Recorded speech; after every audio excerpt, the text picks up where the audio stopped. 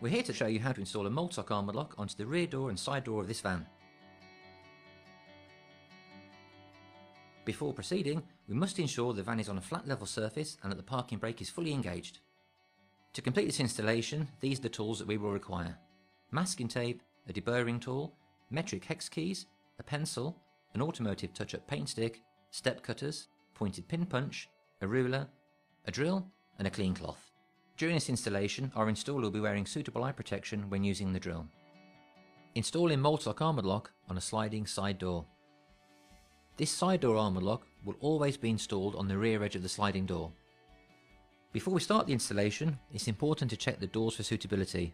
It's essential that the door and the side panel where the lock is to locate are flush to one another when closed. If the door is standing proud, we can adjust it as required. The Arma-D-Lock should be located where it offers convenient access for the driver without compromising any mechanisms located within the door. We can now apply masking tape to the door and the body where the Arma-D-Lock will be mounted. The side panel. Moving to the side panel, we require the Arma-D-Lock body part which has the cylinder located within it. Now, holding the unit and gasket in position, we will use the card provided in the box to ensure that the unit does not overhang into the door gap. We can now open the side sliding door to ensure there's no obstruction. At this point, we can manoeuvre the lock body to find the most suitable clearance position. Once confirmed, we can remove the unit and, whilst holding the gasket in position, mark the 2 holes and the 2 slots on the masking tape. The Arma-D-Lock requires 4 fixings to be utilised on both sides for optimum strength. Using the step cutter in the centre of the 2 round fixing positions we have marked, we can drill the holes, ensuring that we do not exceed 8 mm in diameter for each one. In the absence of a step cutter, we could perform this operation using a series of drill bits.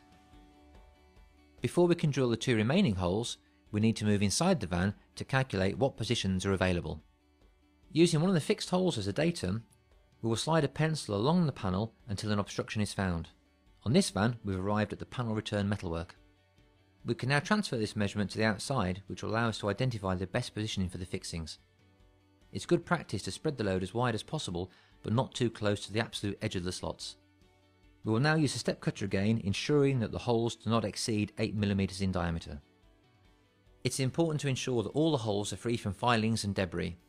To do this, we'll use the deburring tool. Once the filings and debris is removed, we can now remove the masking tape from this side panel. It's important to treat the bare metal with a suitable protective coating. We will use an automotive touch-up paint stick and allow it to cure. The Arma-D-Lock is supplied with a variety of fixings to allow you to select the most suitable type for your van. For this lock part, we are using 4 socket head bolts, 4 serrated washers, 4 large flat washers and 2 weld nuts. Holding the lock and gasket in position, we can insert a socket head bolt, a serrated washer and a large flat washer through the panel skin into one of the fixed hole positions, but not fully tightening at this point. Once done, repeat the process for the other fixed hole position. Taking a weld nut, insert it into one of the slots in the orientation shown. We can now insert a socket head bolt, serrated washer and large flat washer through the panel skin while sliding the weld nut along the slot until it locates with the bolt.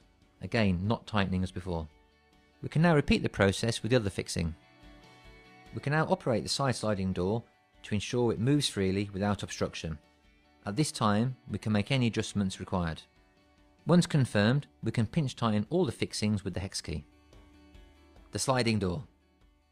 Take the remaining lock part and gasket and position it on the side door, aligning it with the existing installed part. Again, we can use the card provided to assist us with this process. It's important to ensure that the 2 parts of the Arma-D-Lock do not touch, but the locking bolt operates smoothly. Now, holding the gasket in position, we can remove the lock body part away and mark the 2 holes and the 2 slots. Using the step cutter again, we can drill the 2 fixed hole positions, ensuring that the holes do not exceed 8 mm in diameter. For the other 2 fixings, these will need to be located through the door overlap. To calculate the fixing positions, we will need to measure the depth of the overlap. Now, halving this measurement, we can transfer it to the outside of the door skin and mark it within the slotted area. When drilling the fixing holes for the overlap, caution should be taken not to cause accidental damage to the van.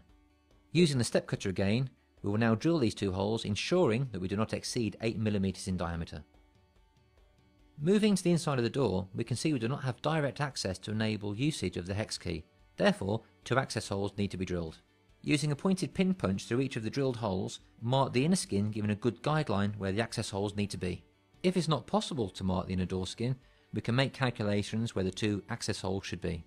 These holes are for access only, so they do not have to be perfectly in line with the holes in the door skin, however they must surround the door skin holes completely. Once these two positions are identified, we need to pull the rubber trim away from the door frame before we can proceed with drilling. This is to avoid damage to the rubber trim during the drilling process. Using the step cutter, we will now drill both holes, ensuring they are between 20 and 21 mm in diameter. We can now remove the masking tape and, using a deburring tool, clean the holes we've just drilled, applying automotive touch-up paint to the bare metal as a protective coating. Holding the lock and gasket in position, pass a socket head bolt, serrated washer and large flat washer through the access hole and into one of the fixed hole positions, not fully tightening. Repeating the process for the other fixed hole position, we can move on to the slotted positions. Inserting a weld nut into one of the slots in the orientation shown, we can take a dome head bolt, serrated washer and a small flat washer and pass it through the overlap and locate it into the weld nut, again not fully tightening at this point. We can now repeat this process for the other slot. Before tightening, we can check the door operation and the lock position and ensure the lock bolt passes freely between the two parts. At this stage, we can make any adjustments accordingly by moving the lock body part within the parameters of the holes we've drilled. Once confirmed, we can pinch tighten the fixings with the hex key and insert the two finishing grommets. The side door of this van is now securely protected by an ArmaDLock from Mul-T-Lock.